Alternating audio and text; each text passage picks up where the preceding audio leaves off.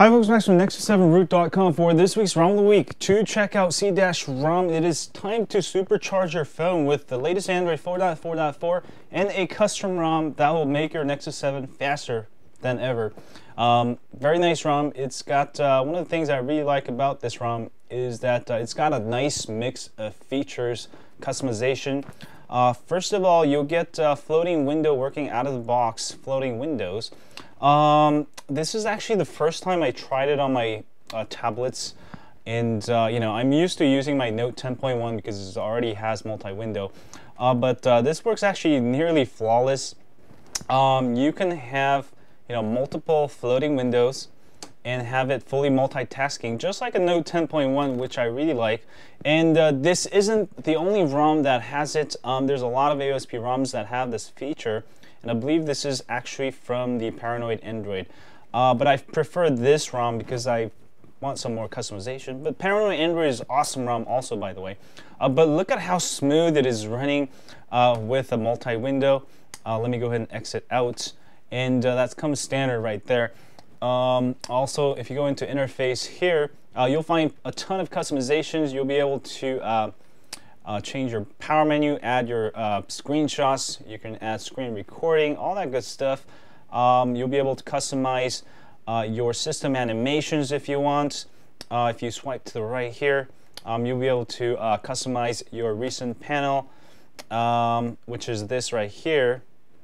And you can change the clear all button position. Like, you don't want it bottom right, you can have it bottom right there. Then you'll have the button right there, which is nice. Shake events, I don't think you would use this too much, but basically if you shake it this way, up and down, you can have it launch your favorite apps. You can have this ROM running in phone mode if you want to. Change the LCD density, lower, higher, play with it, all that good stuff.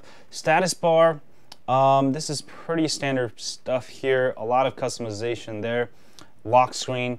One of the things I really like about lock screen is the lock screen notification, enable notifications, and when you turn on your tablet, you'll be able to see your notification, and also you'll be able to click on it or swipe it to actually see the notifications. But you can see how fast it is running. The UI is pretty nicely fast. Also active display, widgets, all of that stuff you can play with. Pi controls if you want it. Make sure you set the trigger to the right or left. If you're right-handed, obviously you want to go to the right, and it should trigger. There we go. If you swipe in from the right there, that's kind of nice. Also, if you go to sidebars tab here, you can get app circle bar. This is actually my preferred method over Pi controls now. If you click on the edges like right here, you'll be able to launch your favorite apps easily, which is very nice, and you can include all of your favorite apps there. Very easy to use. I think a lot easier to use than Pi. And also Omni switch, similar to Pi controls and app circle bar you can do. But those are just a couple of things you can do. Also, you have a performance menu if you want to you know, use a custom kernel. But I don't really see a need for this custom kernel on this ROM. It is super fast. And on the Nexus 7 original, it is very laggy if you don't tweak it a little bit, just because there's hardware limits on the original Nexus 7. The CPU just sucks in comparison to the 2013. But I was able to make it run pretty fast. This is actually pretty zippy. And what we can do is go into settings. Everything else is the same. Go into settings, go to performance, and raise your minimum speed a little bit. You can even set it to like 760 or something. You know, instead of the default 0 or 50 megahertz or whatever, set it to like 500 megahertz or higher. Now this will definitely drain battery more on your Nexus 7, but it does make everything faster, and also you're not, you know, overclocking the Nexus 7. But I will be overclocking it soon. There's a kernel I've been testing, but just, you know, I'm still testing it, but I should have that next week.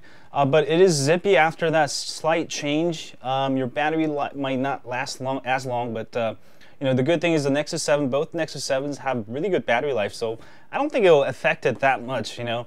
and plus this is not a device you need to take calls and stuff, so definitely make that change and it'll make everything really, really fast. But overall, C-ROM is a good combination of stuff you can do, especially the floating multi-windows. I really like it. I know there's some great uses for this, and it is working flawless and fast. This is the fastest I've seen it actually working. A lot of the smartphone versions are slow or just hard to tap, but it's easy to tap. You can actually access all the buttons here. So definitely looking really good. And again, it is available for some of the other custom ROMs, which I'll also be trying this week. But that's it. Just try out the C-ROM for both the Nexus 7 2013 and the original Nexus 7. Now note, for original Nexus 7 owners, make sure you're using the latest version, CWM versions 6.0.4.3 or higher, or TWRF version, I think 2.6.3.3 or higher. I'll have instructions on how to update your TWRF or clock mod recovery before installing this ROM. If you're coming from an older ROM, then if you've never updated to KitKat yet. That's about it, folks, and I will see you guys soon. As always, stay high on Android, and don't forget to subscribe to my email list at nexus7root.com, and I will see you guys soon. Yeah.